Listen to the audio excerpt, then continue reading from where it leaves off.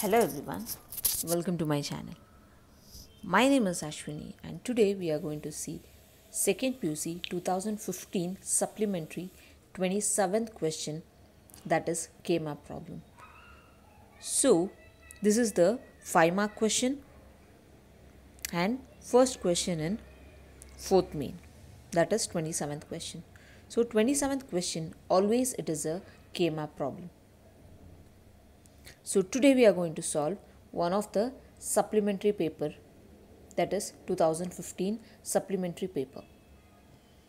So let us see how to solve this particular question. Before that, if you have not subscribed my channel, please subscribe my channel. And if you want the solution for 2015 question paper Kmap problem, the link is given in the description box. You can check it out. So let us not waste the time and see the question. So in the question you have f of a, b, c, d. So when it is a, b, c, d, you are going to use a, b, c, d term in your Kmap problem. So here you can see I have used a, b in all the rows. In columns I have used c and d. That is, I have marked here, you can see it over here. The next step is, you should see it is SOP. SOP. Sigma symbol means SOP. SOP is nothing but sum of product. So next is this particular numbers.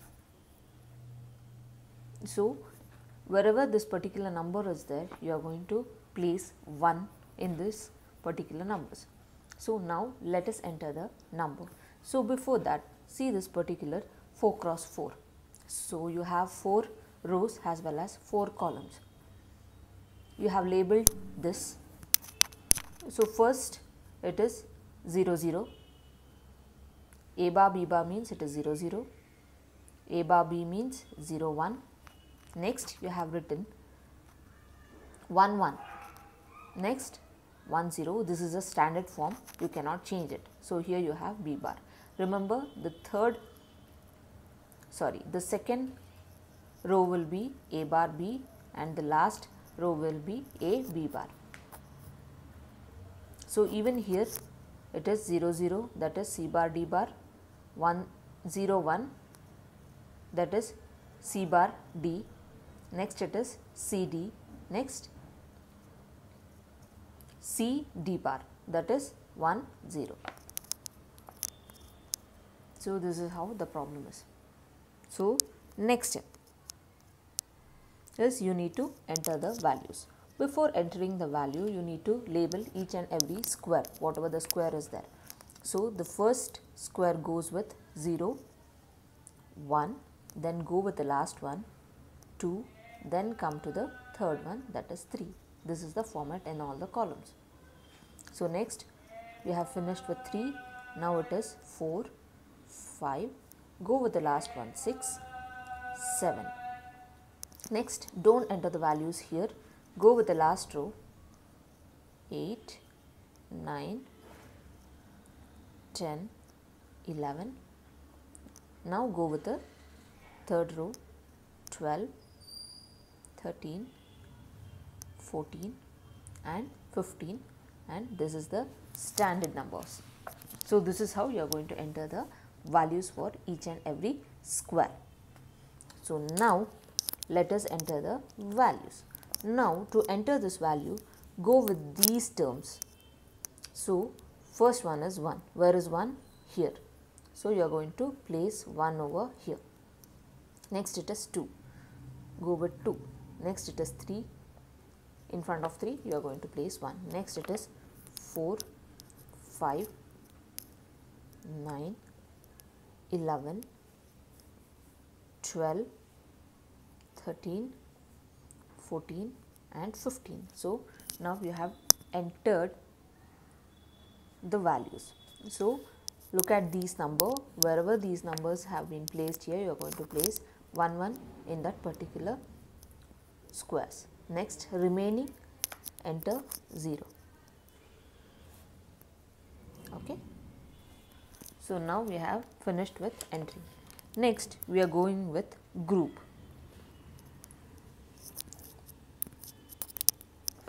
sorry, there is a mistake in the question. So after 9 you have 7 in the question also, just a correction. So in the particular 7 I am going to enter it 1 over here. Now next, grouping. So we are going with the grouping. So first, when you group, see whether you have octal. Octal means 8. So here we have 8. 1, 2, 3, 4, 5, 6, 7, 8. So we have 8 ones. So first we are going to group the octal. Any number of octal? We don't have any number of octal here. Next we are going to see quad. Quad means 4. So here we have one quad. Okay. Next, go with pair, because we don't have any more number of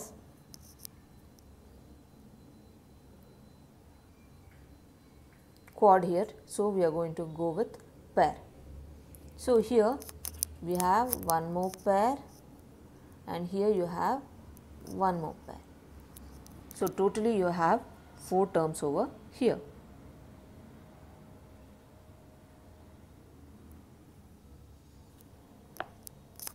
And also you have one quad here. If you make this as quad, you don't have to do with pair. So I have mark it, this has a quad and this has a pair. So this is about the grouping. So this is your first one, that is octal. This is octal 1, or else I will make it as group 1. This is my group 2. This is my group 3. This is my group 4. So next step is we have to write a simplified expression. So first I will mention octal. First we got octal. So in this octal, first see which are the terms are common. So all this one. So here you don't have any common terms here, so leave this. Go with these two. So in these two you have D has a common term, so you are going to enter D. Okay. Next, this is about G1, group number 1. Next, group number 2, that is octal. Group number 2 is quad. So Q, quad it is. Now go with these 4 terms. Here the common term is B, right? A bar B and AB. So here A bar and A is there. This is not a common term. So here you have common term is B. So you are going to enter B here, and in these 2 columns you have common term as C bar. So you are going to write C bar here. Next, go with the pair. This one, pair, that is G3. So in pair you have AB, A bar, B bar. Next you have in these 2 the common term is C. So you are going to write C over here. Next, G4, that is one more pair. In this you have G4, you have A, B and C, that is this one is your G4. So here you have in these 2, see these two you have C has a common term, so I have written C, and in this whatever we have AB, we have written here. For this both one, AB is common and here the common term is C, so I have written C. So remember, you need to find the common terms. So next is you need to write an expression, simplified expression. So simplified expression is Y, overall I have taken Y, write these terms over here with plus marks in between. So the first one is D plus the second quad B C bar. Next the third is pair A bar, B bar and C you have. Next pair you have A, B, C. So this is the answer.